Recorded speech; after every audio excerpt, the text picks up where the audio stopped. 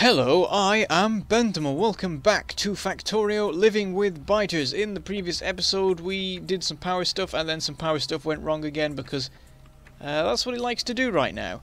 Let's have a quick check of it because I've forgotten what... yeah. So yeah, we had the steam engine shut down and then we fixed them again.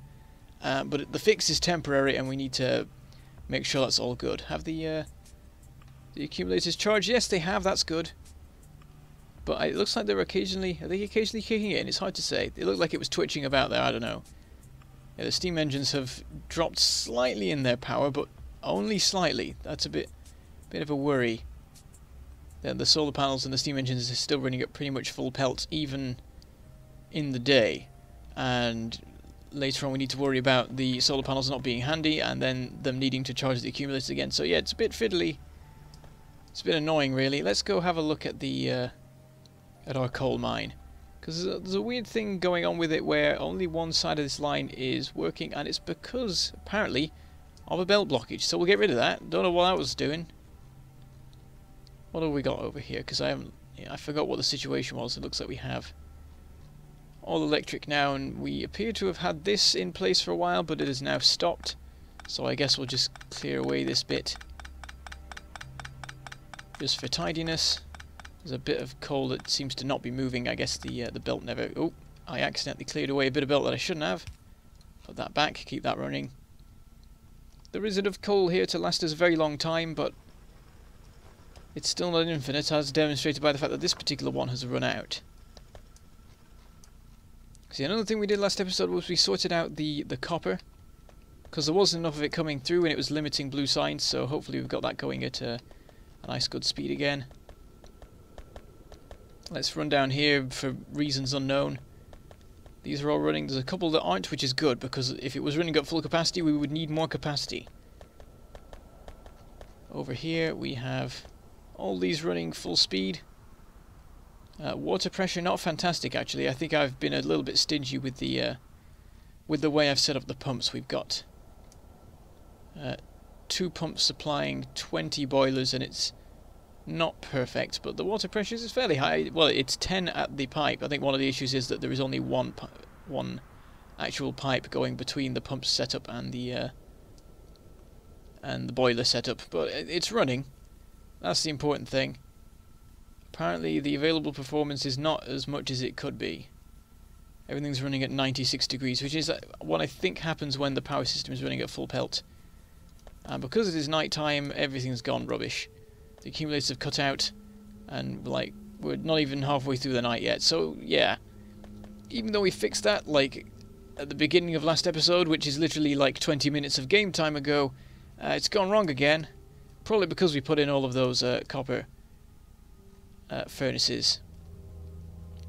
And thinking about it, maybe it's time to go for efficiency modules. I was wondering if I didn't need them this time because pollution is not important. The only factor that is making the biters evolve appears to be the time factor, based on how long it's taken them to get to the odd medium biter. I feel like they would have got there quicker if they were counting pollution. So I sort of thought, well, I don't need any efficiency modules then, but I think we do, just because power is so fiddly with so many biter bases being sat literally on top of coal supplies. So we'll do a bit of a resupply, make sure we're all good there. There's an attack going on somewhere. Hopefully it stops. Yeah, it's over at the copper again. I bet it's that exact same spot. They keep attacking this one little spot on the wall of the copper place.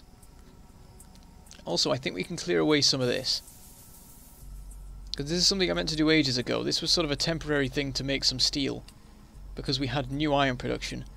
But I did intend to clear this away so that the biters had more of a clear path, but they haven't attacked here recently, so I wonder if I even need to do that anymore.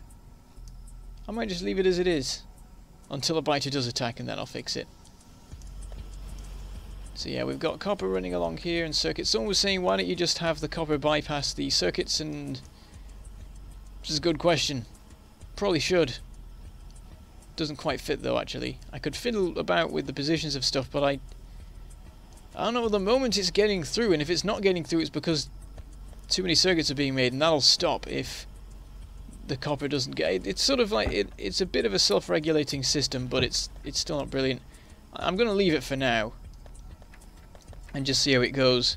I remember when I set all this up and I was like, yeah, this is totally temporary. And I've just been relying on it ever since. At the moment it's been alright, but at some point things might get a bit too much. At the moment though, this copper line is totally full, which is fantastic. It looks like all of the blue science stuff is going, actually, which is excellent. Actually, oh, it's not quite there. We don't have a build-up of batteries, and in fact the supply of smart inserters is running down. The reason for smart inserters running down is circuits. And batteries, there isn't a reason, as far as I can tell. I think maybe we might just need more of these. Sulfuric acid is completely filling the pipes, so we may actually just need more chemical plants making batteries. We'll give that a shot, I think. We'll see how that goes. We'll craft ourselves a couple of chemical plants. I think these fit alright. We'll do a bit of marking. It's not perfect actually. Oh, but we can move that pipe because the pipes will be going through the system itself anyway. Hang on, where did I mark it? I marked it there, so we want to put in our walls for now. Oh, I've done that wrong. Actually, they have a 2-space gap between our various things.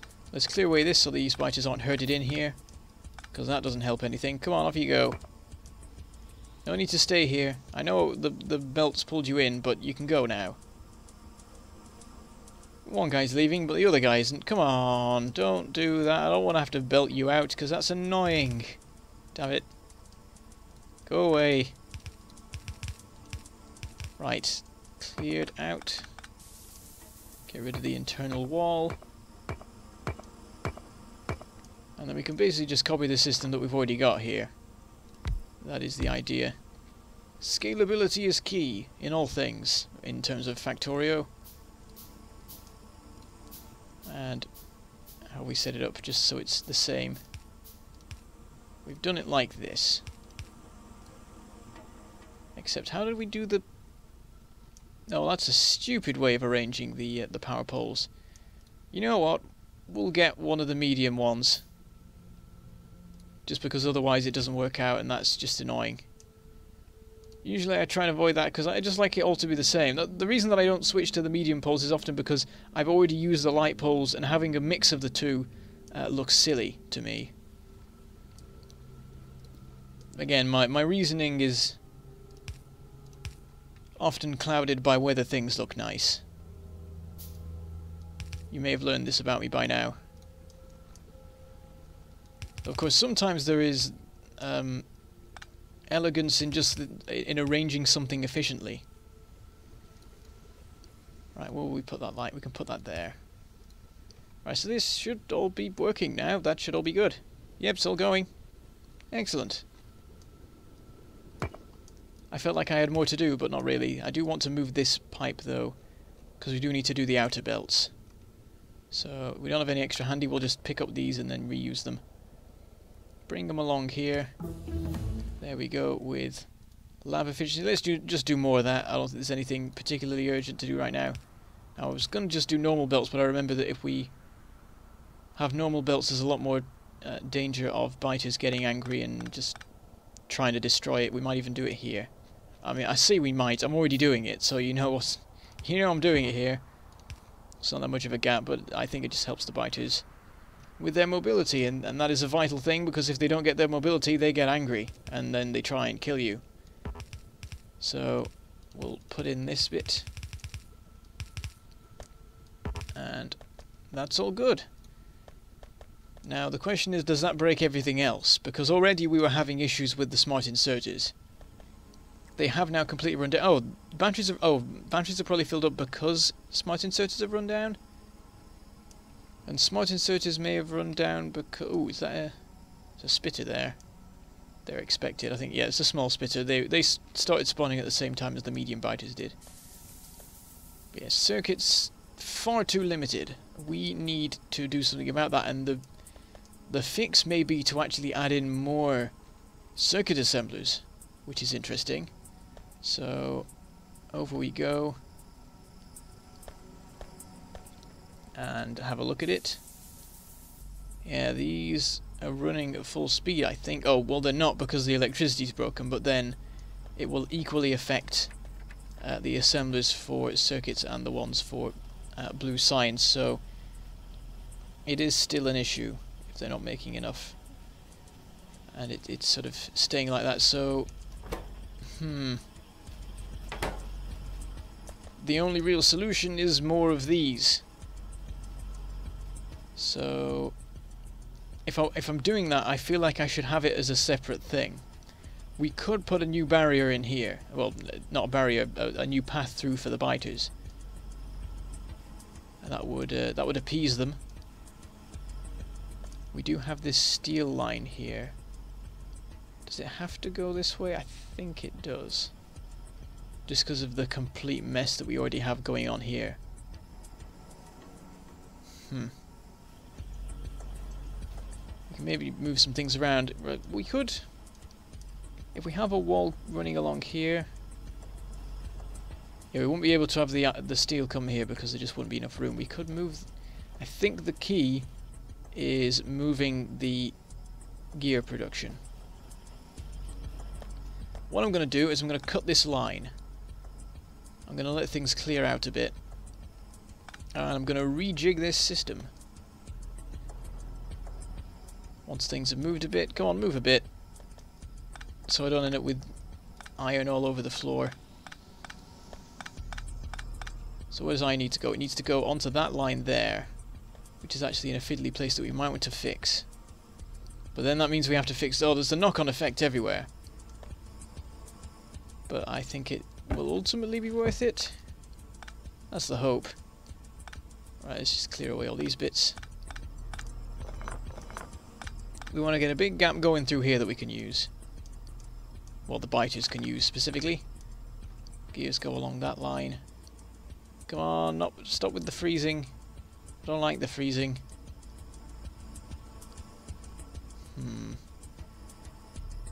If we get us... We're actually putting back some of the stuff we just got rid of. If we put a splitter there, that can run off that way, which it needs to. I think that was what happened anyway, admittedly. Let's clear away these. Hopefully, oh, that's unpowered something. There, that's fixed. If we put the assemblers in this way, it doesn't make that much more room, but it does make more room, so that's pretty good. We do need to get rid of that and that, actually. And we can get some inputs going here. Some outputs. And they go onto this line as before. They're even on the same side as before, though I don't think that's important. I think, yeah, everywhere it goes it ends up being put onto a side of a belt anyway. Put that back in. The iron. We sort of want that to run somewhere else.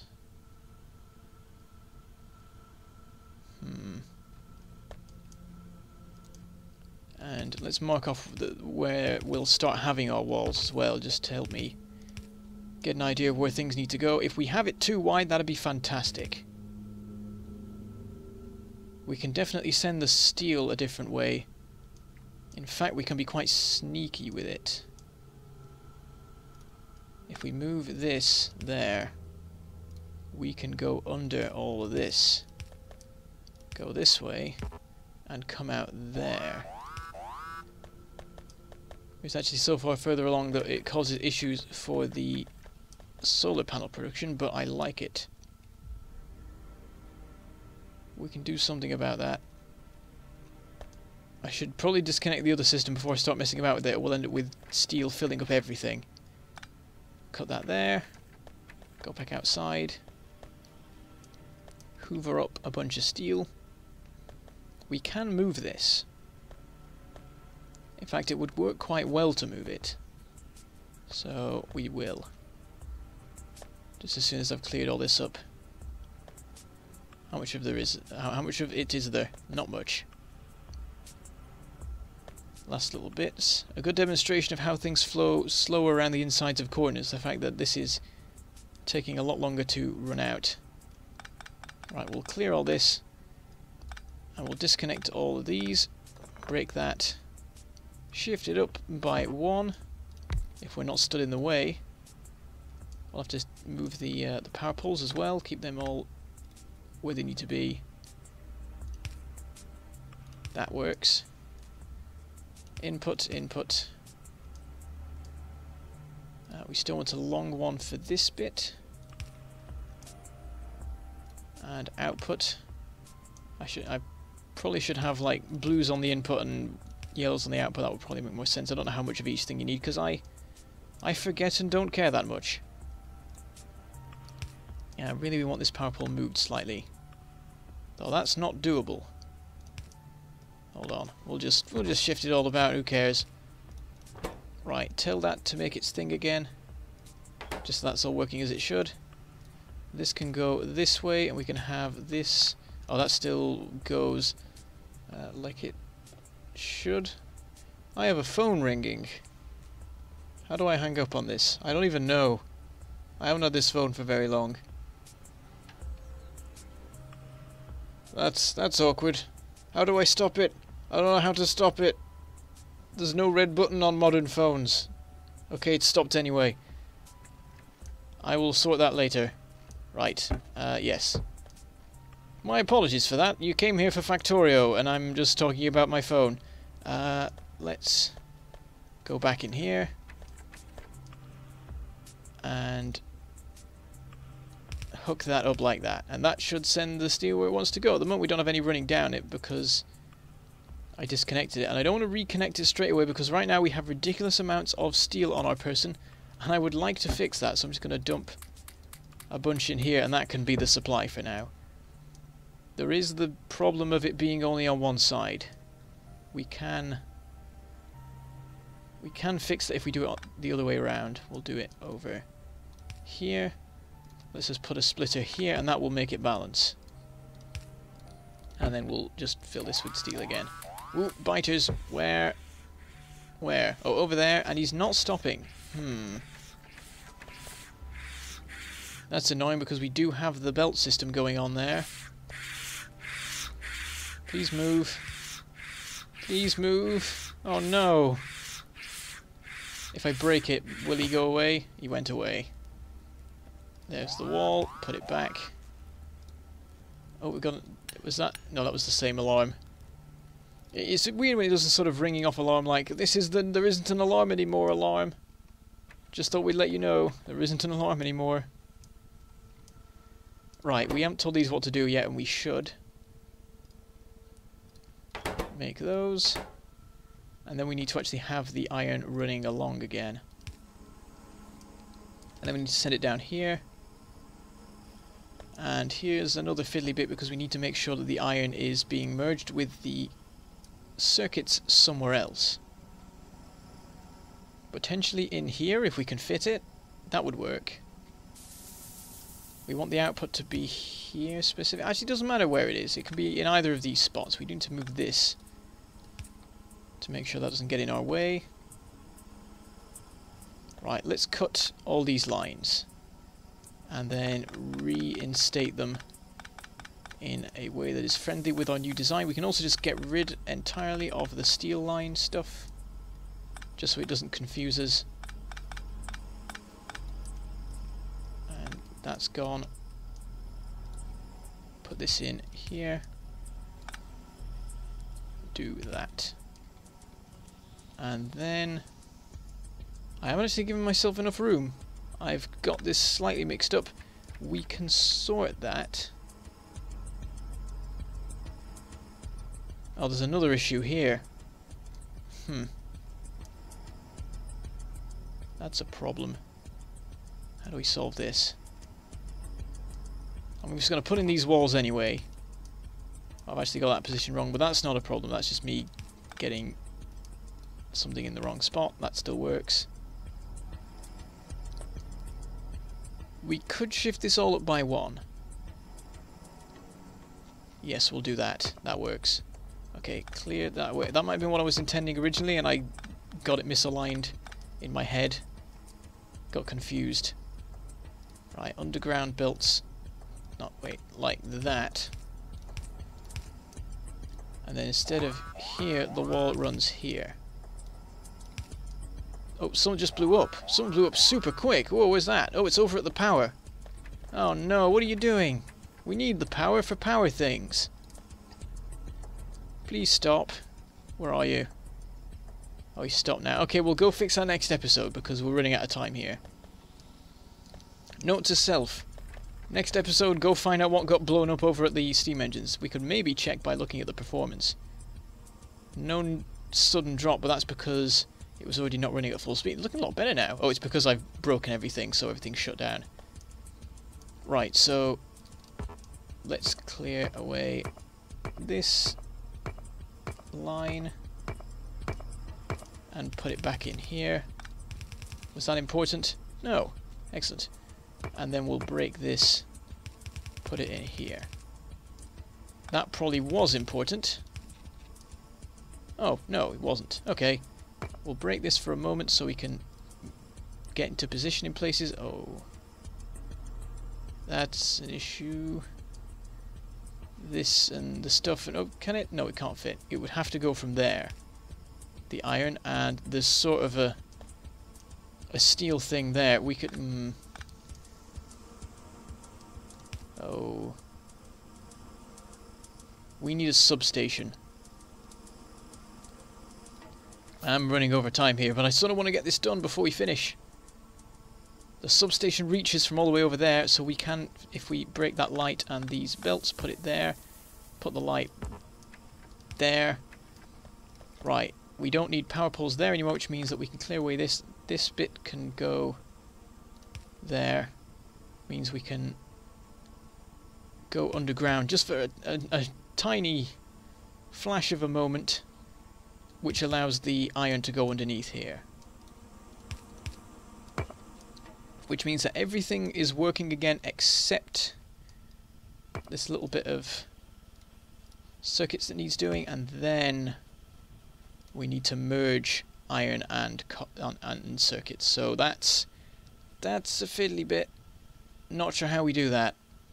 So I think we'll fix that next episode. We'll get all of this properly set up next episode. We'll break these lines and allow the biters to travel through. We'll add in a bunch more circuit production down there, which is the entire point of doing all this in the first place.